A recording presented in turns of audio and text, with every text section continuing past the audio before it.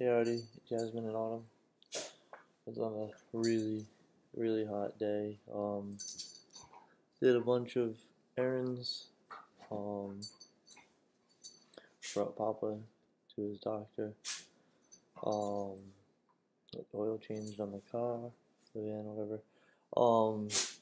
Then I ended up being able to see you guys for like a minute or so while I grabbed a few of my things. I gotta get to tell you that I love you. I miss you in person. Wish I could have held you and stay there longer. These things aren't in my control right now. So I am emotionally tired, and I miss you more than you will ever know. So I'm going to just read from Frindle, and then I'm going to make you a video tomorrow. Alright.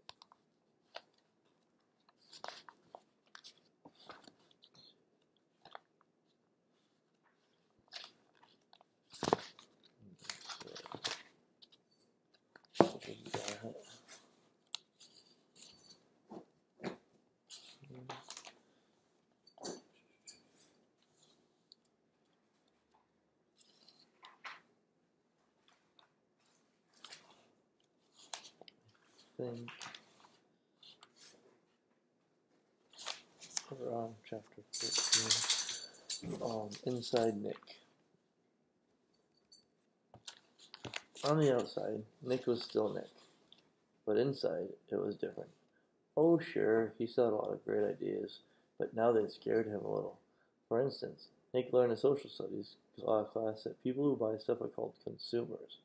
If consumers stop buying, stores and shops and restaurants go out of business.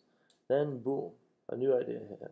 All the kids love lunchtime, but the awful part about lunch was the eating part. School food, and the food was never a surprise. You had to smell it all morning and then go eat it. The food was always bad. Well, thought Nick, school cafeteria is sort of a restaurant, isn't it? And the students are the consumers, right? And we don't really have to buy our lunches there, do we? Nick could see it all. He would get all the kids to bring the lunches home every day, so the ladies who made the lunches cooked better food. He was sure those women didn't cook food like that for their own families.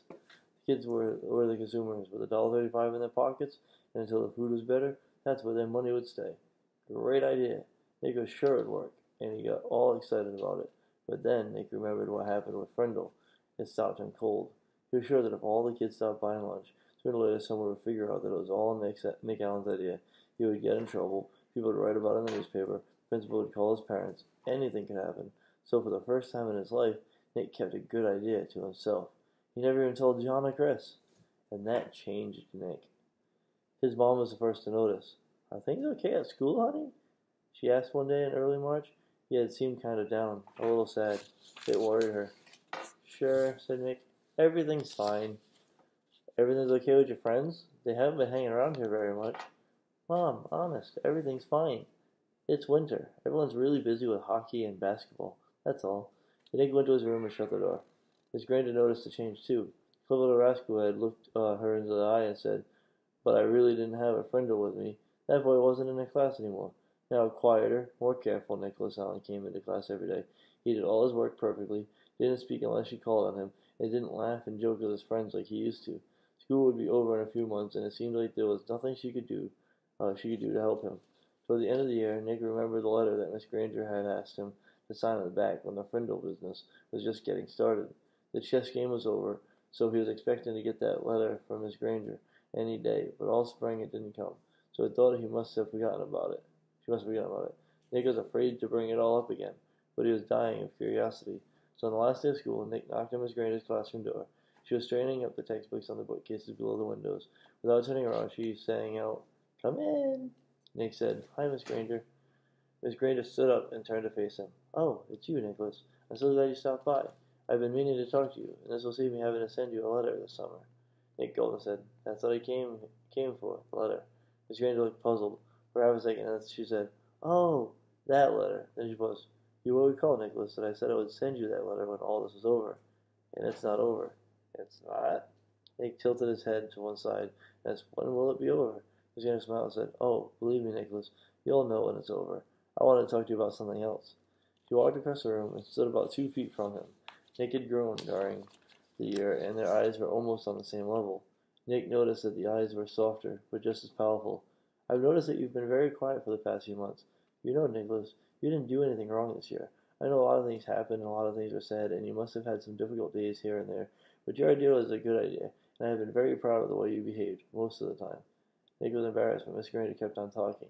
Hey, Nicholas, you have great things to do in this life. I'm absolutely sure you do, and you mustn't let a few hard days trick you into clamming up. Then Miss Granger reached out and shook Nick's hand and looked him in the face. Her eyes were turned up brighter than Nick had ever seen them before. She said, Nicholas Allen, I have enjoyed having you as a student. Now you go out there and have a wonderful summer, and I expect to hear remarkable things about you, young man. Miss Granger watched Nick start to leave, but before he got to the door, he turned and said, Thanks, Miss Granger. You have a great summer, too. Then he grinned and said, and don't forget to buy some new friendles for next year. Thanks to his little talk to Miss Granger, along with a healthy dose of summer vacation, Nick made a full recovery. He was proud that he had made up a new word, and he enjoyed thinking about all the commotion it had stirred up. That one little word had made 5th grade a year to remember.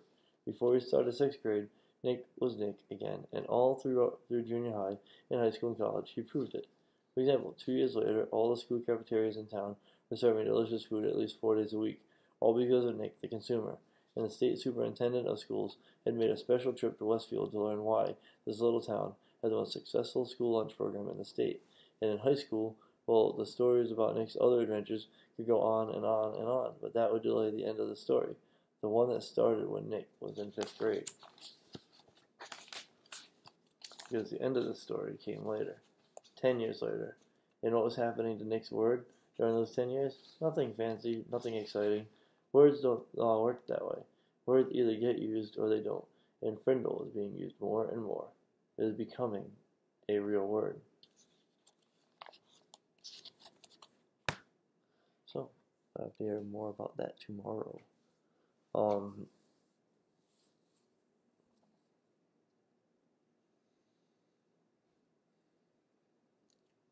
Looking into your eyes was bittersweet.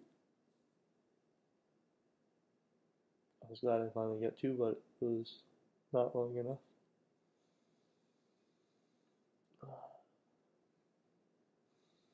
Didn't get to hear your voices, but at least you got to hear me tell you that I love you and miss you. And I want you to be good for your mom. And hope you guys went to bed in time today. And I don't know what you were working on when I was there, but hopefully it came out awesome, and I can't wait to see it, whatever you were doing. Love you guys.